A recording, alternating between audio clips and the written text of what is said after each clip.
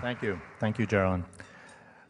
My great friend and colleague, Nick Lembo, has received countless awards and commendations over the years, almost 40 of them if you want to count. And I think this is probably the first time in his life that he's going to receive an award for excellence in planning. Yes, some of you might say, yes, I know about Monadnock, one of the preeminent GC companies in the city, and I know about CAPSIS, an innovative modular company in the Brooklyn Navy Yard, but excellence in planning? Nick?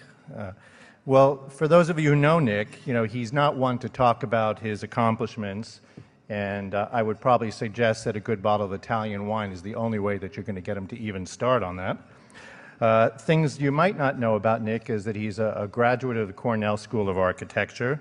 He's on more not-for-profit boards and supports more community organizations that help improve New Yorkers' lives than you can count. And his intensity to learn and his desire to learn new things is so strong, but you would never guess it by looking at his calm, cool exterior. So back to planning. Webster defines planning as the establishment of goals, policies, procedures for a social or economic unit. But what they left out from the definition is that in order to have excellence in planning, it has to come to fruition. From where I stand, the ability to foresee and adapt to an ever-changing environment, along with the willingness to make things happen, that's the hallmark of excellence in planning.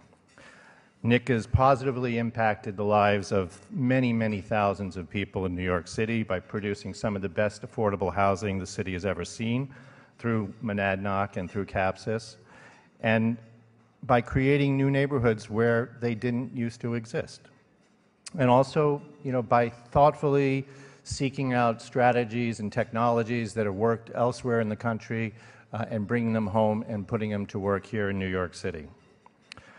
Nick's work for me is absolutely the definition of what excellence in planning is supposed to be. And I'll leave you with one line about Nick that shows up in the CAPSIS company profile, which I think sums up the essence of who Nick is. And it reads, "We commit to being proud of the work we do, and we give you every reason to be proud to work with us." Ladies and gentlemen, I'm proud to award the CHPC Impact Award for Excellence in Planning to my good friend Nick Lembo.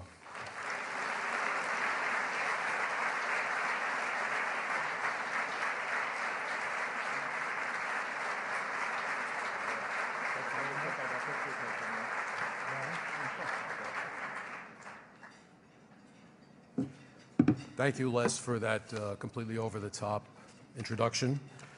On behalf of my partners and all the folks at Monadnock and myself, I want to thank CHPC and all of you for this honor. I'd also like to congratulate the other honorees, my friend Bill Traylor, Bank of America, Rich Froelich, and John Garrity. I'm proud to be here with them. So I've got a CHPC joke. A lawyer, a banker, and a housing official are in a bar. Who walks in but a tax credit syndicator? The tax credit syndicator says, I can't read this here, I'm sorry. I'll just get on with the rest of the speech. I know this will sound peculiar, but I feel fortunate to have had my career begin at a time when New York City was at rock bottom. It would have been a very different career had it begun 20 years earlier or 20 years later. I'd like to take a few minutes to talk about some of the things that I've seen and that many here are too young to remember. New York City was a very different place in 1975 when it went into business. It would be unrecognizable to some of you. But the decline of the city was actually a long-term opportunity. I was born here in the city and come from a large family of almost 75 people, grandparents, aunts, uncles, cousins, siblings, and parents. When I was a kid, they all lived in New York City. In fact, at one time, they all lived in Brooklyn. By the time I finished college, they had almost all moved away to Long Island, Westchester, New Jersey, and Florida. My parents, my sisters, virtually all my aunts, uncles, and cousins. I don't think there were 5 of us left here. It was at this point that I went into business. The recession we have recently been passing through would have seemed like a boom in comparison.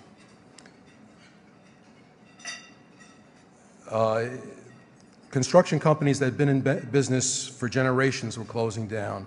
Most people at any level in construction, architecture, or real estate were out of work. I remember the city when the Bronx was burning. I was working in the South Bronx when the blackout and riots hit in 1977. I remember the abandoned buildings and the rubble-strewn lots vividly. I was in them and on them. This housing industry, represented by all of you here today, was a small fraction of the size it is now. In 1980, I won an RFP at HPD to develop and build 220 units. I'm not sure, but it may have been the largest of HPD's projects at the time, and there weren't too many other projects. The industry was a lot smaller. There are a number of things that have changed the city, but one of the most important, in my opinion, among them was the city's decision in about 1985 under Ed Koch to intervene in housing. That intervention has continued right up to the present time under Mayor Bloomberg. But the world of housing and construction was different back in the 1980s. On some projects, I had a super shadowed by an off-duty cop carrying a semi-automatic shotgun they used to call a street sweeper. And some of the supers carried their own guns.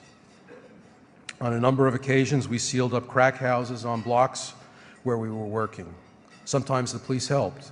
Sometimes we just did it on our own. We painted copper pipes black to fool the thieves so they wouldn't steal them. Sometimes it didn't work. When we did rehabs, we had to clear the drug needles before starting demolition. On one project, we found a dead body when we started. I could regale you for hours with stories about the crazy, dangerous, and often funny things that happened back then that don't seem to happen as often anymore, but I'll spare you. If you want to have drinks sometime, I might tell you these stories, and I'll finish that CHPC joke too. Most projects were just a drop in the bucket, but if you keep putting drops in a bucket, it will eventually fill up. We would renovate a building on a block where most of the buildings were abandoned, but then someone would renovate those other buildings too. Sometimes we followed others on those blocks. We built the first houses to go up in Bedford-Stuyvesant in generations, but many more were built afterwards.